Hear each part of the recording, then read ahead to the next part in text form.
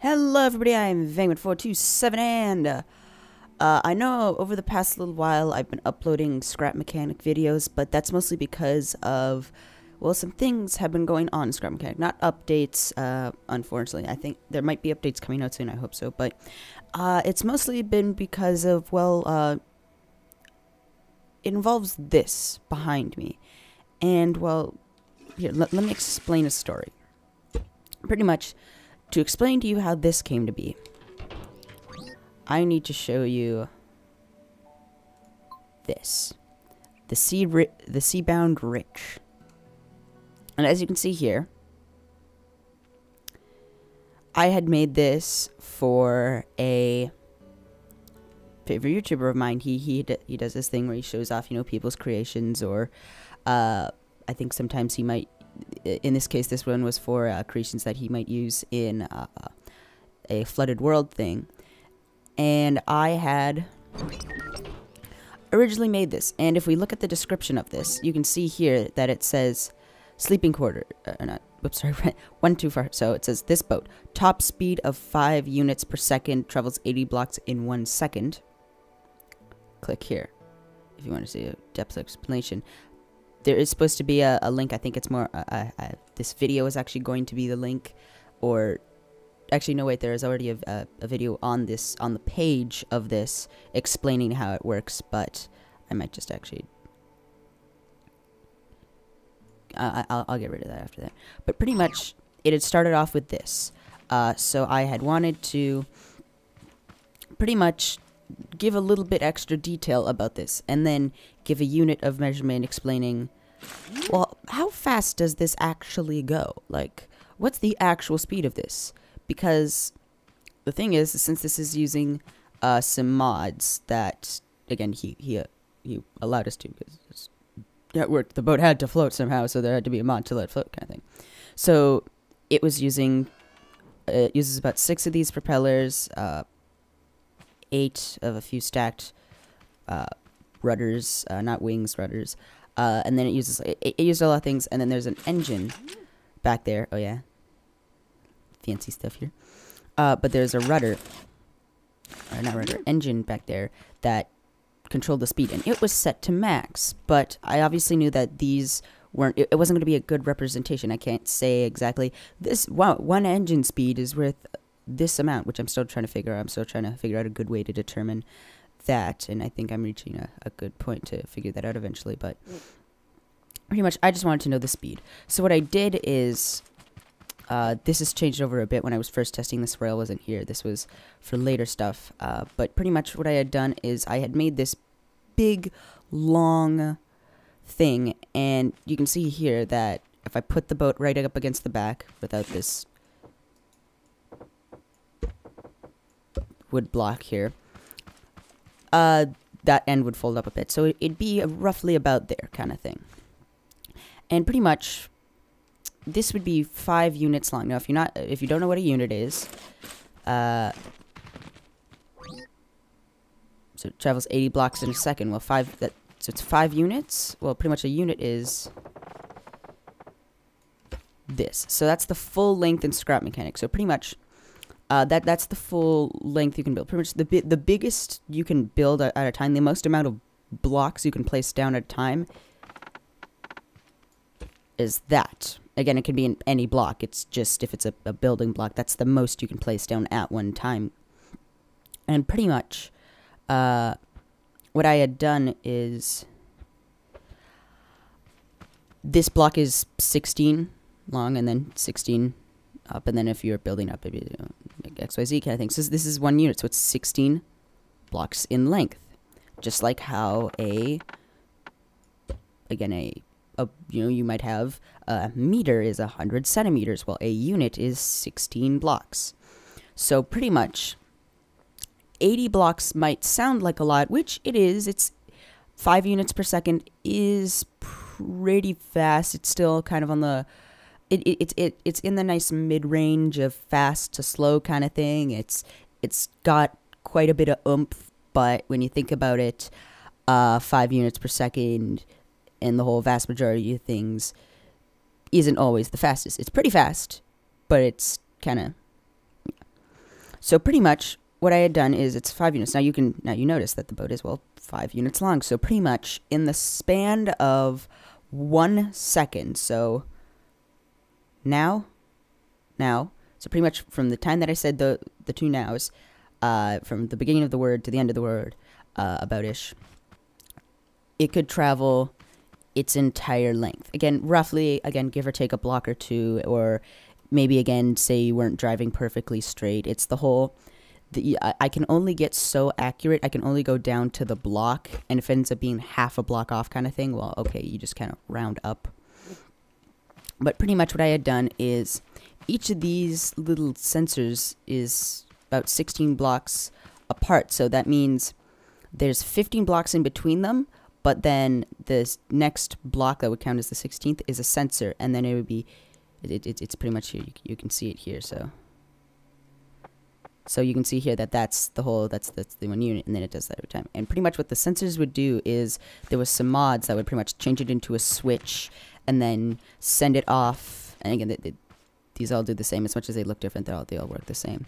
It would send it off to this computer over here, and these antenna blocks, which is, again, there's a mod, would have looked different. They would have been different colors, but I just had to change it just because, again, in this world, it might be causing some problems with some other things and yada, yada, yada. But pretty much the antenna block would be the input. I'm glad I found the antenna block, because then I don't have to stretch these over, vast lengths kind of thing. But it would take that input, and then pretty much these top blocks here, so it puts it into a XNOR gate, and pretty much it'd take the input, and then as long as a switch wasn't flicked or anything, then it would pretty much change the input, and it would show out, that there would have been a timer here that would kind of deactivate things, so that you could, even if you drove past other sensors, it wouldn't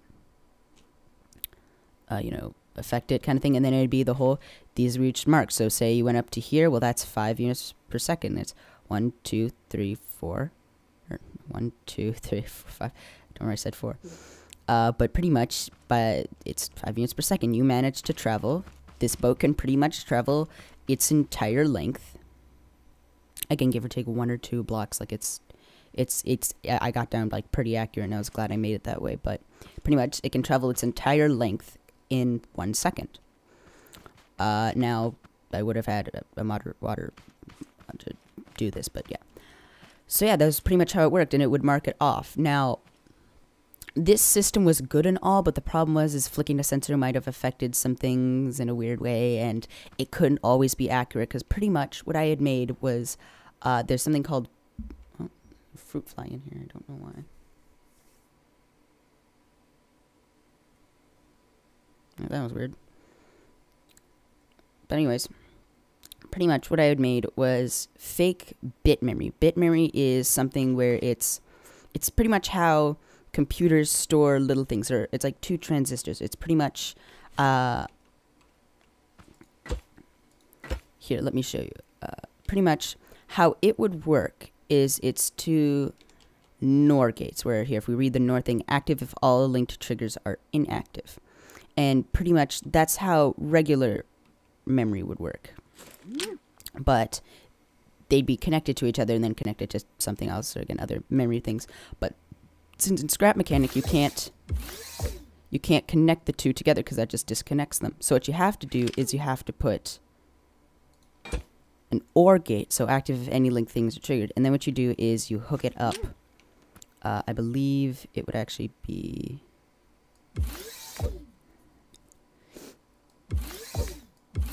like that, and then here, let me put down a switch here and a switch here, and then I could connect this here, connect this one here, and then imagine again this being the input. So I press this button, it switches over. I press this button, and I can press this button as many times as I want, so I can go past again like those sensors as many times as I would want, or something, or activate as much as I want, and it still won't do it.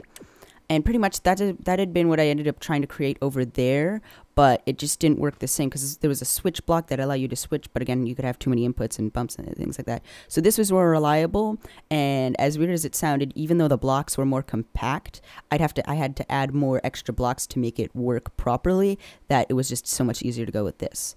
And usually what can happen when these particular blocks spawn in, say on a lift, is they might not hook up properly. So they may kind of like start to flash. So what you do is you connect these like this OR and a NOR gate, and then you connect an output to that. So pretty much what this does is it doesn't activate the AND gate, but if you're spawning in a creation with these bit memories, what will happen is it, instead of creating pretty much like an infinite clock, it'll stop it from creating that. It may blink for like a second or two, but then it'll just stop and pretty much fix itself. So that ended up that before I knew how to create what I just showed you, I had to pretty much make a fake version of that. So this was the pretty much the original version for that. Here, let me just delete this. Then, after like, again, this is over like the course of like 5 to 6-ish days that this had been happening. Pretty much after I'd figured out this, I had wanted to make it smaller, make it more, because again, as much as I could determine the speed okay-ish with this, it's almost, honestly, the best way I can describe it to you is, imagine, like, again, the way humans have advanced with technology. So we went from, again, having to take a meter stick or something and, you know, go across the ground and then mark things off. And, you know, occasionally, if you were lucky, you'd have a camera to take a picture every frame or so. So, you know, it would be kind of before-ish computers. Then we'd go from computers taking up literally the size of rooms to, well, this next one that I'm going to show you. That literally, as of yesterday, became obsolete. So it's only been, I guess, kind of out there for a while. And pretty much what I had done is, so it's a working speedometer. And you can see here, so max registered speed is 10 units per second. And 1 unit, so yeah, already explained that to you. And pretty much what I had done is, along with, well, the ship I had posted on the, what is it? The ship I had posted on Steam, but I hadn't, I had put it up for the, you know, the Scrap Mechanic thing and the whole, hey, I want people to, you know, want to see if Scrap Mechanic, look at it kind of thing. But what I had also done is, in that video, I had explained how I had determined the speed, and it was with this big one. But then what I had done is I had wanted to try to make it smaller. Oh, come on, you can... Okay, I guess I'll show it to you this way. So I tried to make it smaller. Now, there's going to be one after this that I'm going to show you. But pretty much what it had been is I had literally just decided, hey, you know what? I'm just going to condense this down. I'm literally just going to pretty much make everything smaller and then put a fancy-ish kind of thing outside. It's not actually that fancy kind of thing. But pretty much we press this button labeled P. It's green. It's power. This would be touching the ground. It's just that I placed it one extra block above there so the pistons wouldn't be bending. And pretty much what you do is you'd have your creation start about right in front of this line, and then you just drive off. And then you'd go past these sensors. And in this case, because of the fact that it wasn't sitting properly, it didn't activate them. Again, it does actually work. It's just the whole, it's really finicky. Now, one thing you can notice is when I mentioned the whole making it literally smaller than this bigger one over here, this one had a problem where you'd have to pretty much, there would be a master reset button, but that'd only be useful if all of the inputs of these sensors were at the same one. So let's say you had a creation that goes 1 unit per second, which is kind of slow. Well, then I'd have to go individually reset it, because even if I click the master reset, it won't work. The good thing with bit memory is eventually it does, and I'll show you that. So as you can see, there was a little siren that went off, and pretty much the first sensor activated, again, pretty much the same circuit here, and you can see it here again with the antennas and everything, and then activates a light, and it would bring up errors, and it was just really complicated. This would be like, again, like the, so this would be when computers, again, first came along and were the size of rooms. This would be more, you know, late 80s-ish kind of thing, that computers were getting smaller, but they weren't very powerful. And this one was very finicky and was accurate, but again, very weird and finicky, and again, didn't work because I was using interpretation of, again, bit memory, and wasn't very good. And there was an invert button that you had to do, because pretty much every time, there we go, like, if it wasn't exactly perfect, and you can see here I have to flick that, so now I can see it that way, and then I have to reset this, and then I have to press that. It was just really finicky and like really unnecessary. There was too many steps, and it wasn't really good. And when I had uploaded it, at the time when it was a thing, it was, you know, it was really pretty accurate, just because it was like one of the only good speedometers. And then I had uploaded that to the Scrapman Discord thing, and somebody was like, wow, hey, that's pretty cool. Now if you can try to make it smaller, or see if you can like put it onto a car, then you would be like, that would be like revolutionary kind of thing. And I'm still trying to see if I can fit it onto a small car, but it may not look like that's going to happen, just because of the physical limitations of the game. Like, again, I can't physically make things smaller, but that may change. Again, I may just not know enough about this game to do that. So now we're going to move on to the final inclination, I don't know. The final version of this speedometer, which is the most recent, the most accurate, and just the most precise one. So as you can see, I gave it this kind of funky orange and black kind of theme. Just, oh, there we go. So I gave it that kind of funky theme just because I thought, you know, hey, might as well. So pretty much, with all these smaller ones, you do the same. You weld it.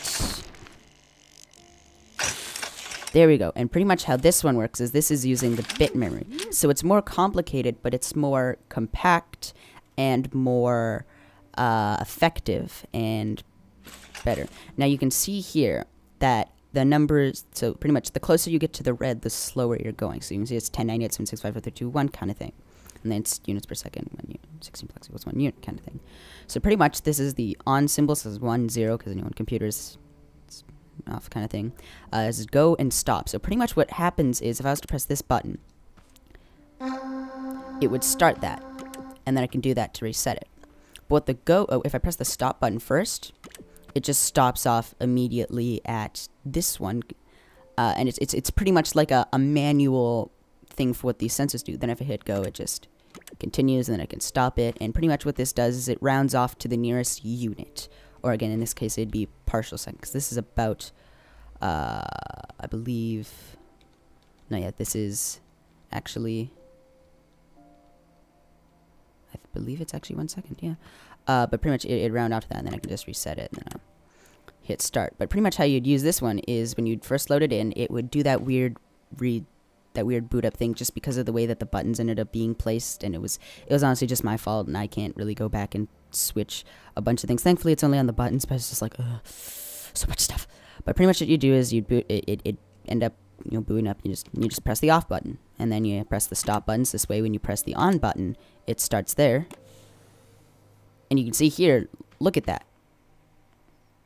I guess you could say the main brains might be about this. Like, I could actually make this a block smaller and just get rid of the bottom and then move these buttons up like one more. But I just kept it like that just to make it a little like fancier. Like, this could be a little smaller if I wanted to, kind of thing. But pretty much you do that to extend this arm, and then you load it in, you press the off button, then you press the stop button, then you press the on button, and then I'll just walk past this, let's say, and you can see here that a siren didn't go off. Now, this says I went about, again, give or take, I probably might have gone slower. I was probably going maybe, again, 5.5-ish, 6. This rounds up, or actually, sorry, rounds down, or it rounds to the closest unfilled bar kind of thing, just because I could get more accurate. I could get incredibly accurate, but it would be very long kind of thing. Like, this creation could be very long and very big, but I could get extremely accurate, like down to the block kind of thing.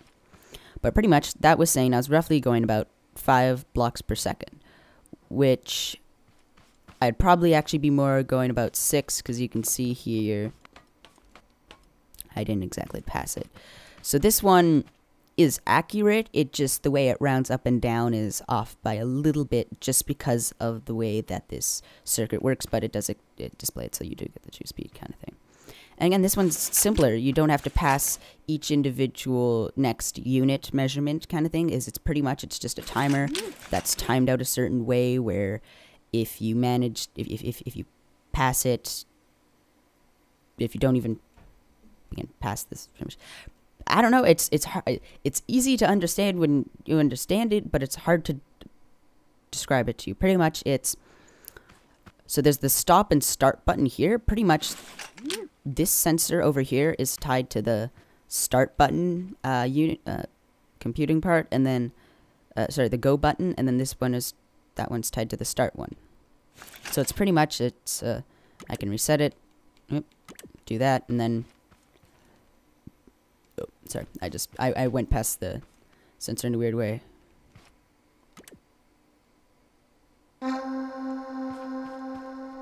So yeah, this one's just like, again, it's smaller, it's more accurate, and I mean, like, again, it's, yeah. So this is the most recent incarnation, and this has only been over like the past couple of days that this has happened. So yeah, so if you guys want to see another video about this, or again videos like this, I don't know what I'm doing, but this there'll be a link to this in the description if you want to go try this out yourself. And yeah, so either way, if you guys did enjoy this episode, be sure to like button if you want to see more of my content. Remember to subscribe and leave a comment down below, as is appreciated. Either way, see you guys in the next one. Bye bye.